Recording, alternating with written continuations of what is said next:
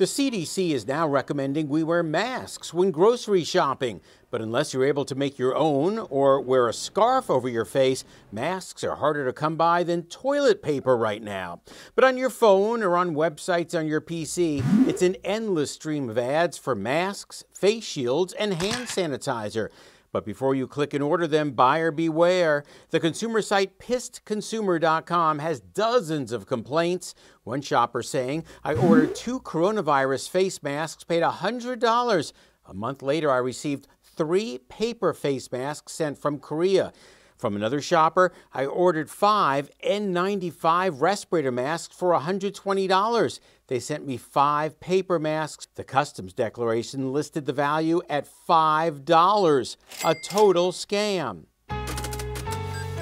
And from the Doesn't That Stink file, fake masks and hand sanitizer that doesn't even arrive. Pissed Consumer quotes one shopper who said, I spent $199 for N95 masks. No response whatsoever for my order, shipping, or tracking.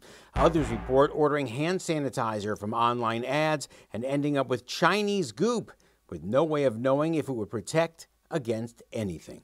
And remember, true respirator masks need to go to healthcare workers, so don't waste your money. I'm John Matteries.